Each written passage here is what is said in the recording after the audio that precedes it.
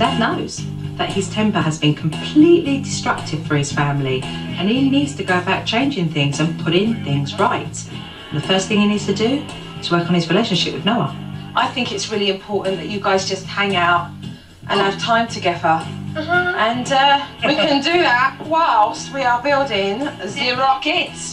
Okay, there are instructions in there. I know. They were going to learn together how to fix this thing up and let it off. All right, Dad, come here. I'll give you a job to do. Okay, give me a job. Assemble the rocket. Assemble the rocket, okay. Noah, he just like lost his mind. It's right up his alley. That's pretty cool. Put the rocket in backwards. Are you sure? I, on the other hand, was a little bit apprehensive about what am I going to bring to the table here. I vaguely remember this when I was a kid. You used to do one? Yeah, I think I was your age. I was 5th grade. Put the engine in the hole first. Perfect. The beautiful thing about this relationship right now is that the experience gave them the opportunity to talk to one another, to become closer, which is healing their relationship and putting it right back on track. What do you want to do when you grow up, Noah? Oh, engineer. An engineer? What kind of engineer would you like to be? Roller coasters. Roller coaster design engineer. That sounds pretty cool. Yeah, Dad. Given some of the difficulty that Noah and I's relationship has suffered, I think it's really important that we're now getting an opportunity to spend quality time with one another. This is pretty cool, man. Oh my word! Isn't that cool? Excellent. What do you think, buddy? You ready? Do a countdown. Yes, let's do a countdown. Yeah. Okay. 5, 4, 3, 2, 1. Woo! Wow! It actually worked! That's awesome! Awesome, Noah! Just to see how happy he was, the look on his face, and what a thrill it was for him to spend this time with me. You know, that he had a good day. It was great. Was it worth it? Was it worth coming to the park with your dad? Absolutely. For real. It was awesome to shoot off the rocket because I got to spend time with my dad. Thank you. You're welcome. Yes, thank you very much. The park was a wonderful experience, but there's something to be said when you actually admit that your behaviour's been wrong as a parent and that you put it right. When you're accountable for where you've been and you take ownership from that, you can clean the slate. This little boy will grow up and know that, you know what, when he's not perfect and when he makes mistakes, guess what you can do? Admit that he's wrong. Yeah, and fix it. I thought that was a great opportunity for me to sit down with him and have a heart-to-heart and let him know that things I had done were wrong. And I wanted to talk to you for a little while. Daddy's a little emotional. It's because I feel really bad about how I've treated you. And I was very rough on you. And I just wanted to let you know that I was wrong. Give me your hand. I was wrong, honey. I'm sorry. I'm gonna change. So it means no more yelling. I'm gonna talk things out. Okay? My dad realizes that he was so tough on me before JoJo came and helped us. You have a hug, buddy?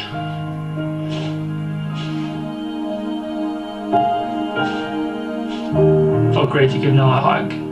I want to start fresh with him, and I want him to know that I'm for real.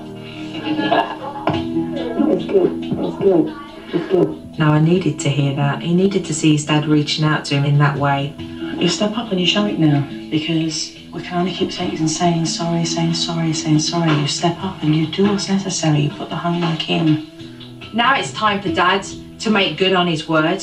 And if he doesn't control his temper, he's gonna lose Noah's trust completely.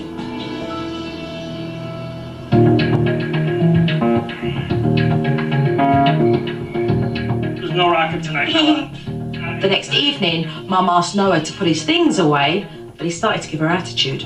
But you said we could do it! I think you misunderstood that, because that's not what was said. And it was the perfect opportunity for Dad to step back and allow Mum to take the lead when it came to discipline. Do not call us liars, Noah. I don't like that at all. Look at me when I'm talking to you. If you don't look at me, you're going to go to bed right now. Okay, I want you to go to bed. I was reading. You didn't even give me a choice. You're gonna go by the time I count to 3. 1.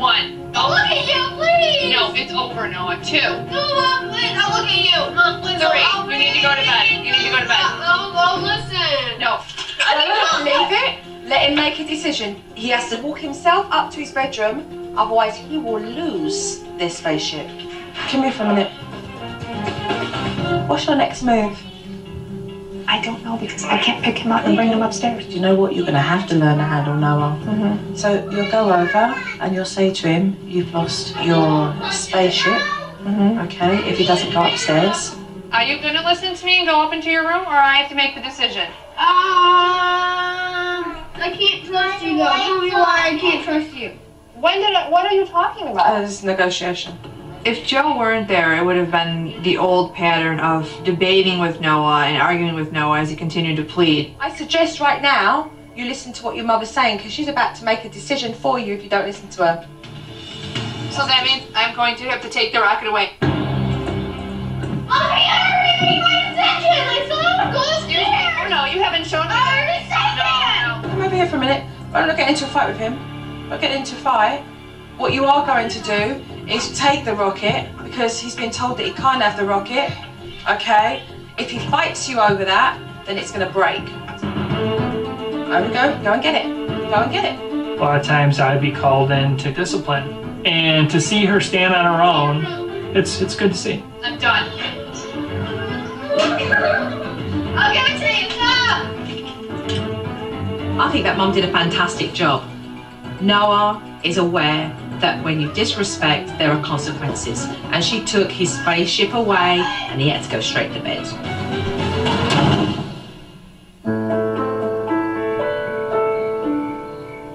I'll be back in several days. Joy? I feel very nervous about Joe going, but I'm just going to try really hard to keep hearing her voice and doing the things that she's shown me. Listen, hold it down. Hold it down with your temper. I'm not gonna lie, I don't want her to go. If I am not able to keep my anger in check, it'll be disastrous, really.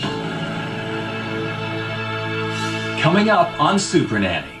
Hey, Noah? Noah gives attitude to Dad. You're not hungry? No, I'm not. You cannot tell that. Thank you, honey. And Dad gets himself in trouble. You're pacifying her and you're thanking her. But let's talk about the serious side of that. When SuperNanny returns. And now, ask SuperNanny. How can I keep an eye on my teen's internet use? A, install spy software so that you can monitor the websites and chat rooms they visit. B, set time limits and talk to your teen about what sites are appropriate and inappropriate for them to visit. C, limit their internet use to homework and school-related activities only. Find out the